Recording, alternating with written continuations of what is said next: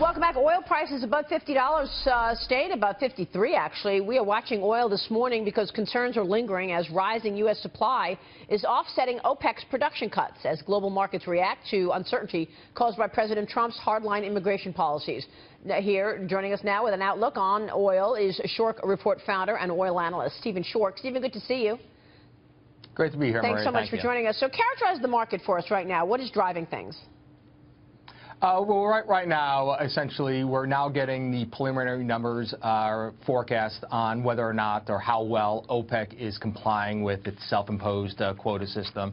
And so you're getting some, of course, bullish rhetoric, or hawkish rhetoric, I should say, from the producers themselves. It still remains to be seen, but the market is still taking a wait-and-see approach. So we've been, since OPEC made the announcement in November, we've been pretty much spot market in a range in the low 50s to the mid 50s, and essentially that's where we are holding at this point.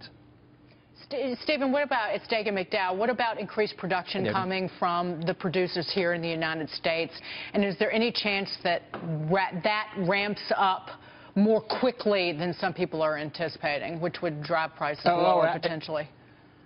Yeah, Dagan. So certainly. So from this point of view, we have to keep in mind that U.S. production started to fall sharply at the first half of 2016. But that fall plateaued over the summer, and production has been rising since August. And in fact, since OPEC made its announcement, U.S. producers have put an additional 250,000 barrels a day of oil back onto the market. Now, this is important because since the crash in oil prices in 2014, for every 1 barrel that the U.S. producer took off of the market, OPEC and Russia put on the market 2.5 barrels. So now the fact that OPEC is saying they're going to take some of these barrels off, U.S. producers are indeed putting that oil back onto the market.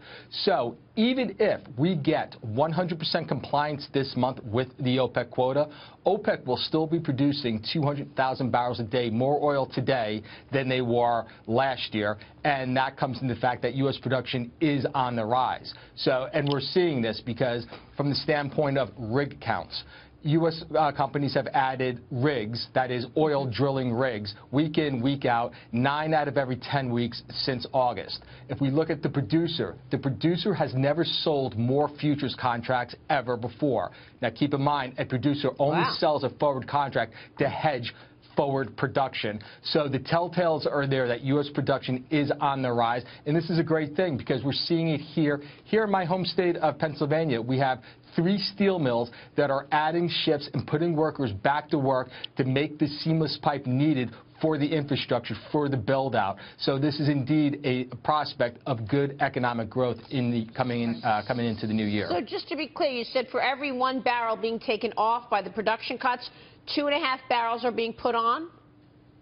Yeah, exactly. By so we had this big run-up by U.S. producers. So we had this big run-up in oil prices. A lot of it was stemming from OPEC was going to cut going into Doha meeting earlier last year. It didn't happen. So OPEC was able to jawbone the prices higher from $25 a barrel up into the $40 a barrel range. And while they were doing this, Iran specifically and Iraq were adding and Saudi Arabia, excuse me, all of OPEC was adding a significant amount of oil to the market as they were talking prices up, as were the Russians. So the U.S. producer pulled back. Now, keep in mind, OPEC did U.S. producers and Canadian producers a tremendous favor. They forced them to retrench. They forced them to become more efficient and more productive. So U.S. producers, Canadians, are bringing oil to the market at greater margin than they were prior to the run-up in the downturn in prices in 2014. Before you go, at the end of the day,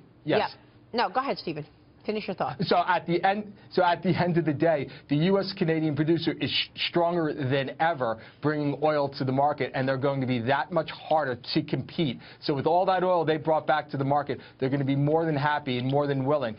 There was a study put out by the Dallas Fed last summer. What price do you need to see to bring significant amount of oil back to the market? And this was posed to 150 executives in the oil and gas industry, and 150 of them, the majority of the responses came exactly where oil prices are today. So when we look at producer hedging, when we look at what's happening at the back end of the forward curve, is indeed we're getting a lot of telltales that U.S. production is strong, and it's going to be very strong coming into this summer driving season. All right, and we didn't even speak about Russia and President Trump's call with Vladimir Putin.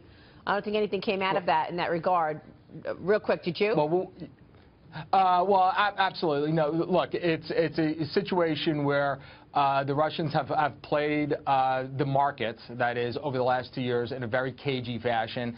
They're on board, supposedly, with these production cuts, but they've given themselves a fail-safe. So, no, I don't expect to see any sort of significant cutbacks in Russia oil production, regardless of whoever's in the White House. Stephen, good to see you. Thanks so much for the analysis. Great analysis, as always. Thank you, Maria. We'll see you soon. Stephen Schork there. Coming up.